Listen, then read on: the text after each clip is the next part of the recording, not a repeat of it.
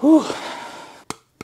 In this video, I'm gonna be doing a Q&A about the Apple Card, which is Apple's credit card experience extravaganza. It's gonna be cute. You're gonna love it. Let's get into it.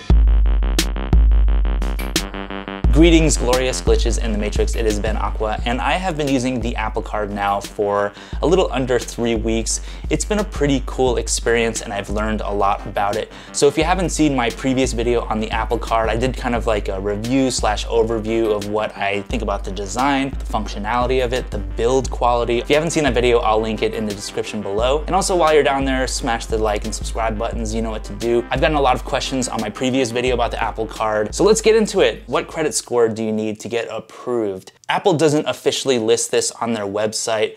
I was approved with a credit score of about 740, 750, I believe. And I've seen other articles where people are getting approved with like a 640, 620. People are also getting approved with no credit at all. So you can start out with just the Apple Card as your first credit card. The only thing is your credit limit will probably be pretty low, like something like $250 or something to get you started. So you can basically start out with no credit score and get approved for an Apple Card. And that's pretty cool. Question number 2, how much were you approved? So I was approved for $2,500 because like I said, my credit score was about 750, and $2,500 for me is plenty to get started. I don't really make that many huge purchases. In fact, when I buy more expensive things, it's usually camera gear or more Apple products, because damn you Apple, you keep making fire products. I'm probably gonna get the iPhone 11. When you applied, how long did it take for it to process or to be accepted? The way to apply for the Apple Card is to go into your Wallet app on your iPhone, and then you'll see there's this little thing, apply for the Apple Card. It's pretty quick, and for me,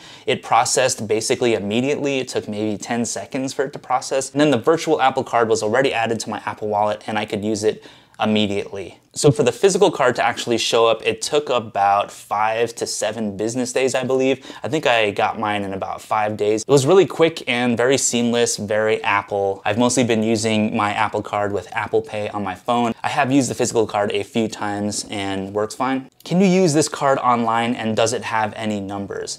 Yes, you can use the card online, and yes, it does have numbers. It has an expiration date.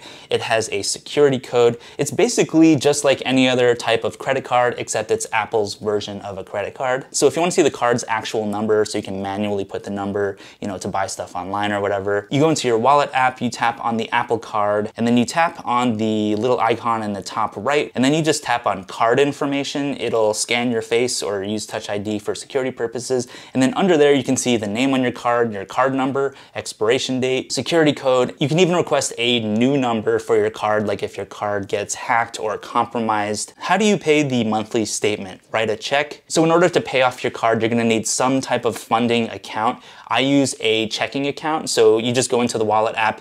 I linked my checking account to my Apple Card, and then I set auto pay, so my card is automatically paid off in full at the end of every billing cycle when the payment is due. You can also pay early if you want, but I think the easiest thing to do is just to set an auto pay thing, link it to your checking account, and then you don't have to worry about it as long as you have enough money in your checking account to actually fund it. So don't spend more than you actually have in your checking account, because that's a really good way to ruin your credit, and then starts the downward spiral of debt, and you don't want to go down that road, trust me. How old do you have to be to apply? 18 years old, so I barely made the cut. Does the Apple Card help build your credit also? Yes, the Apple Card will also help build on your credit, because it's basically, like I said earlier, a normal credit card. It just has the Apple logo on it, and it comes with this fancy little card and pretty cool wallet experience. Would I be able to get the Apple Card if I do not have credit history? I want to get this card in order to start building up my credit score. I have not had any other type of credit card before. People in my comments section are actually saying that they got approved for the Apple Card with no credit, and this is their first card ever, but because they didn't have a credit score, they were only able to have a $250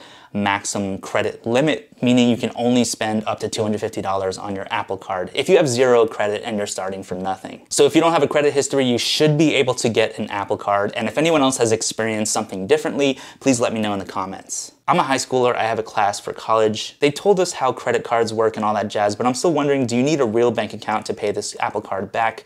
I don't have a bank account, so like, do I need one to apply? I would suggest getting a bank account. There's a lot of local credit unions you can even check out that have really low fees or no monthly fees, and you're gonna have to put some money into some type of account in order to be able to fund the credit card. So in other words, you can't just get a credit card unless you have a bank account or some way to actually put money towards paying off the credit card. Otherwise, you just end up racking up a bunch of debt. And like I said, you don't want to go down the debt route. Do they run a hard or soft inquiry? Damn, y'all are getting kinky. According to this article, the industry norm is to record a hard inquiry, whether you were approved or declined for a card. Apple and Goldman Sachs are going a different route. So basically, you will be getting a hard inquiry onto your credit if you're approved by Apple and if you accept the terms of the agreement. Costco, they don't accept MasterCard, are you sure? So in my previous video, I talked about how I tried to use my Apple Card at Costco, and I realized that the Apple Card is a MasterCard, and Costco only accepts Visa or maybe Discover. So I wasn't able to actually use my Apple Card at Costco. You can use MasterCard at Costco, except it has to be a debit card. The Apple Card is a credit card. It's not a debit card,